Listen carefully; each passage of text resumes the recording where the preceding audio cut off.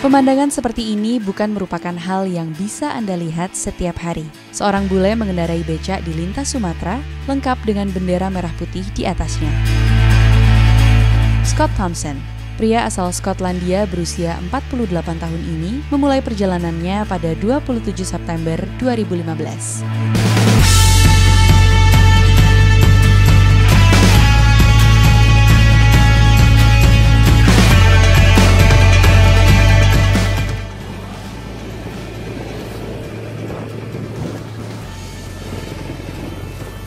Day 19, no it's not, it's day 18. We got 2 short days left after this, and heading down to Lampung. If you exclude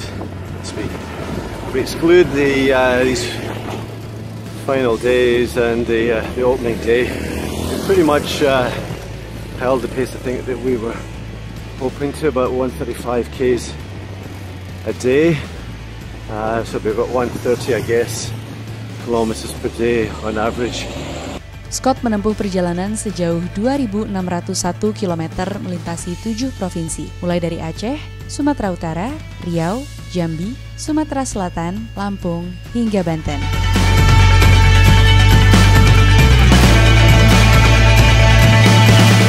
Aksi ini merupakan bagian dari misi Becak Terus yang bertujuan untuk meningkatkan kesadaran sosial sekaligus mengumpulkan donasi bagi 4 yayasan, yaitu YCAB Foundation, Mary's Cancer Kiddies, Wisma Cheshire, serta Yayasan Puspita.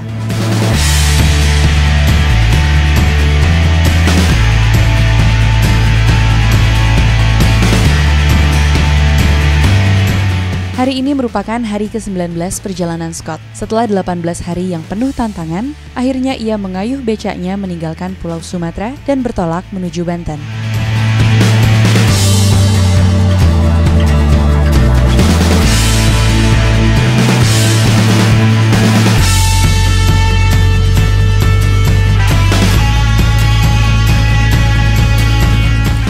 Day 19, 89 k's down to the southern tip of Sumatra. When we get across to Sumatra behind us, you can just see in the distance there we're about an hour out of port, and if I just swing round, you can see Java. We're in the middle of the Sunda Straits, and wow, 19 days to get through Sumatra. It was good. Yeah, I'll be happy to get back to Jakarta tomorrow. Yes. Day 19, right? Day 19 today. Today. Day 20 tomorrow, and that'll get me into Jakarta. And then I know these wonderful people at YCAB have arranged a small gathering on Sunday to wrap the whole thing up. Yep. And I hear the Minister of Sport's going to be there. Really? Thank you very much. Great. Which be honoured. But yeah, I'll be thankful to get back in the office on Monday and get back to normality. Really? On Monday? Yeah. You're not gonna take any. I've got no leave left. No. Wow. I just get back to the office and get back to just being Scott Thompson. Okay. Thank you. Dalam rangka menjalankan misi ini, Scott telah memodifikasi becaknya dan menamakannya Flying Merah Putih. Becak inilah yang setia menemaninya menjalankan aksi ini, sekaligus mengantarnya meraih rekor dunia untuk perjalanan terjauh dengan becak. I got the idea, I was searching for something different that hadn't been done before, and I considered the becak as a traditional mode of transport.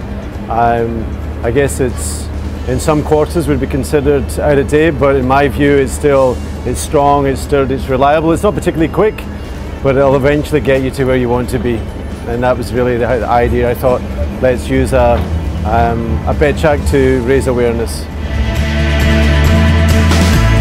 The aim was quite simple. We wanted to raise as much money as possible and as much awareness as possible for 4 yayasans based out of Jakarta, and there was really, obviously there was the physical challenge, the sport element of it, that gets people interested in the story, and that was important. That part of being able to narrate a tale, but ultimately the goals were very simple, and that was to raise exposure and raise money for these yayasan. Hingga saat ini, donasi yang terkumpul mencapai hampir 5,8 miliar rupiah. There was no real target, as I said, as much as possible, but it's actually almost 5.8. I guess, as I said before, 1 rupiah is better than no rupiah. So it's just do something and raise something, then even if I didn't raise any money, at least we raise awareness.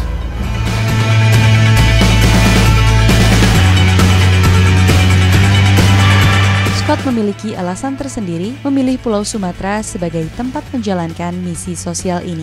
I looked at how much leave I had. I could take 3 weeks.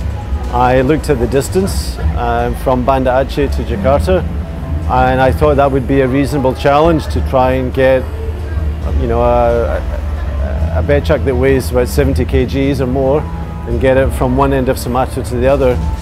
And in the process as well to help promote it, break Guinness Book of Records by doing that.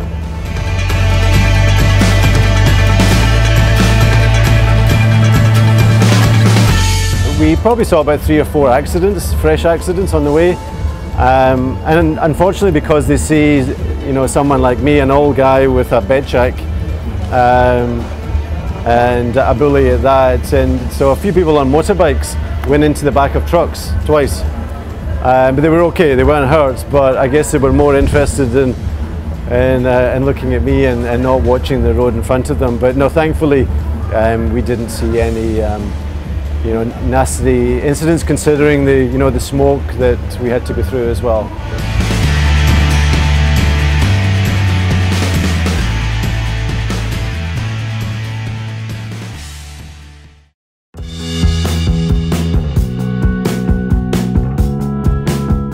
Becak Terus merupakan proyek amal Scott yang ketiga. Pada 2010, ia berlari sejauh 250 km di Gurun Sahara untuk membantu anak-anak penderita kanker. 2 tahun berselang, ia kembali berlari sejauh 1.250 km dari Balik ke Jakarta selama 4 minggu. Uang yang terkumpul dari aksi kedua ini digunakan untuk membantu YCAB mendirikan rumah belajar bagi anak putus sekolah. So I don't really do it for myself. You know, I don't. Sure, there's a sense of, there's a challenge and the sense of accomplishment in doing something that's both physically and mentally, because it's an endurance type event, similar to the other ones. But you know, if I can do that and at the same time throw a hand out to help, then. But at the end of the day, you know, I think that. And I've said this before, is no matter who you are, somebody's helped you to get you to where you are, and that's all I'm trying to do. All I'm trying to do is reach a hand out and to help those less fortunate than I am.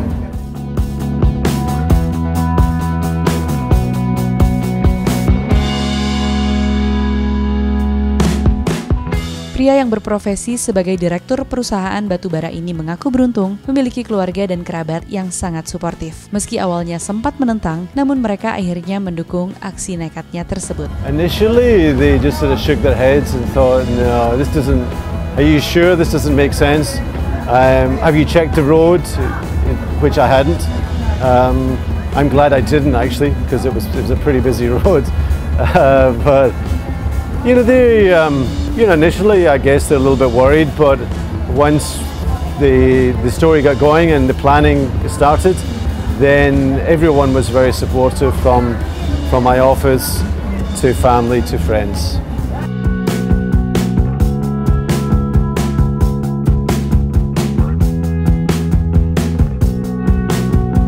I came down Lintas Timur, and so it was a longer distance. It wasn't like going up through Bukit Tinggi and up and down, but as you saw today, it's still quite hilly, and all the way through Riau, Jambi, it was just up and down, On a becak, you know, it's heavy, it's not like a speda, and that creates the story.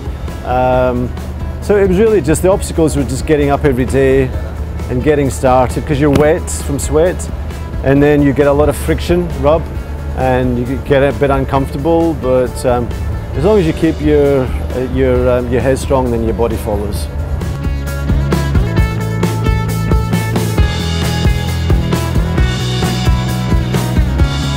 Tantangannya itu adalah truk asap. Kan kita tahu Sumatera mulai dari Pekanbaru sampai ke daerah Palembang itu asap.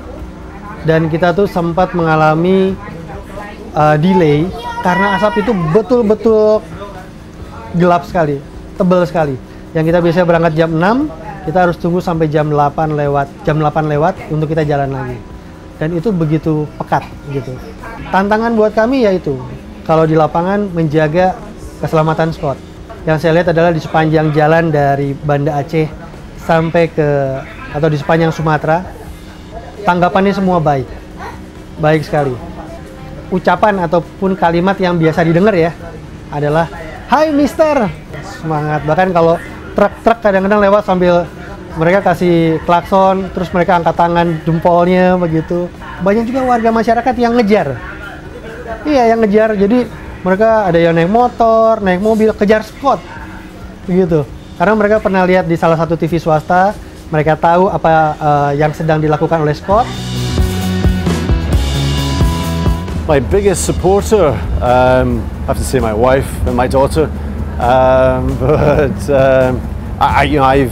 it's amazing when you're out on the road and you've been on it for 10 hours, 11 hours, 12 hours, and you're really tired, and someone that you don't know smiles or just gives a thumbs up, you're making friends instantly with that person. You're looking them in the eyes, and that gives you such a great boost of it just inspires you actually to continue and to push on through, and you get a lot of support from that, from people you actually don't know, providing you with a smile. Yeah, makes you feel good.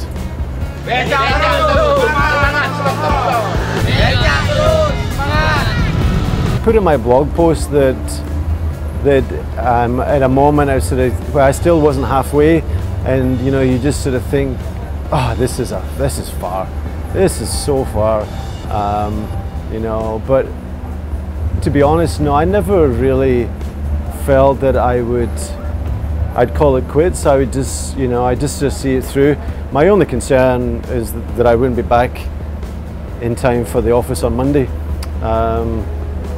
But it's like taking on any project that if you just keep persevering, just keep at it, and eventually, if you can work your way through the lows, the highs will come back.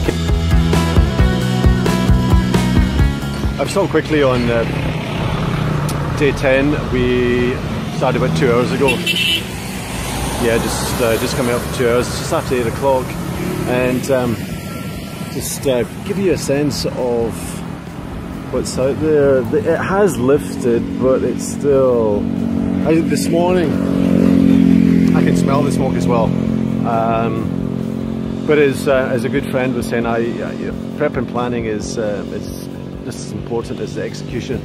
And he reckoned I should have been on 20 a day. That's cigarettes, the red packet, extra strength, to get my lungs adjusted to this. But funny, got to the hotel last night, and I think it was a manager, assistant manager, came up to me and said to me it was equivalent of smoking 500 cigarettes a day.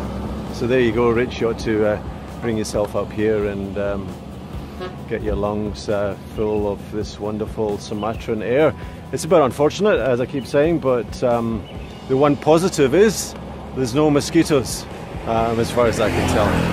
Anyway, we'll chat again in a bit. And what keeps you going? Getting home to my family. That's sweet.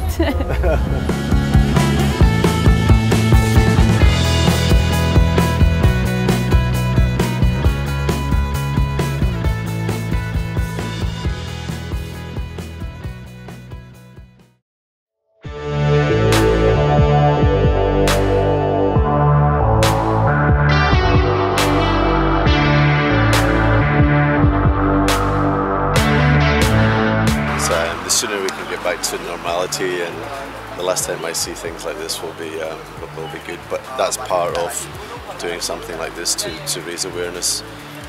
So yeah, I think we'll enjoy today. All the Yaya-sans will be there. All the kids from each of the Yaya-sans will be there. So yeah, I guess it would be a good day, but it could be also quite an emotional day as well, because that has been a bit of a struggle the past 3 weeks. But I feel still tired, but in a good place.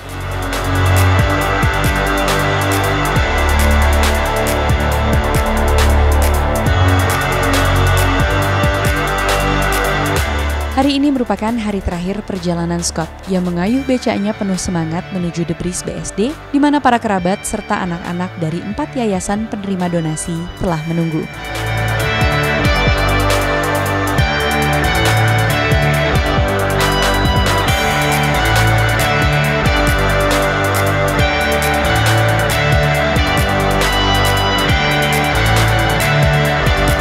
Close to tears. I'm really that happy. I'm that happy. I'm just delighted. I'm delighted I'm finished, but I'm more delighted just to see everyone here.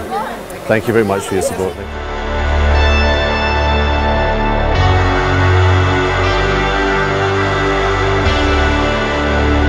Jadi saya mewakili teman-teman, mungkin khususnya disabilitas Indonesia. Terima kasih untuk Mr. Scott Thompson yang udah merelakan waktu, energi, semuanya untuk kami. Kita bangga sekali ya punya ada orang yang seperti Mr. Scott ini, mau dia. Apalagi dalam waktu dekat ini perjuangannya itu nggak mudah. Menurut kami perjuangan yang sangat berat. Dengan perjuangan ini kita juga akan melakukan yang terbaik, khususnya disabilitas, karena kita bisa mandiri. Thanks for Mr. Scott.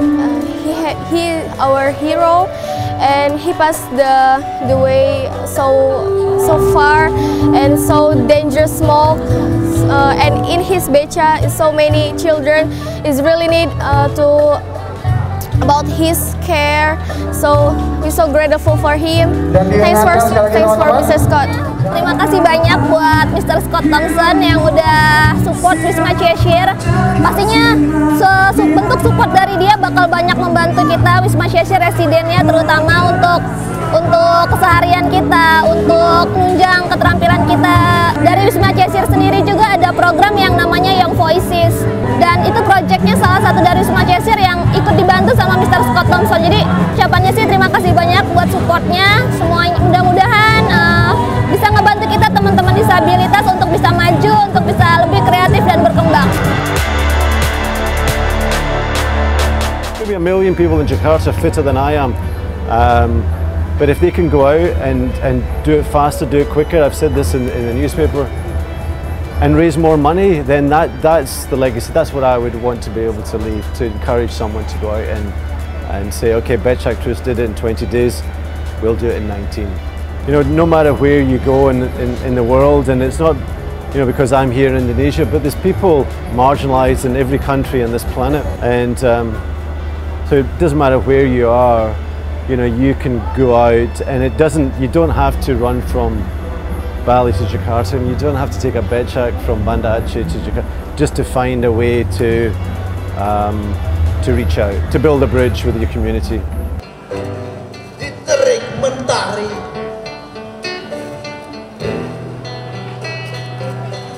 guyuran hujan, tak jua peduli.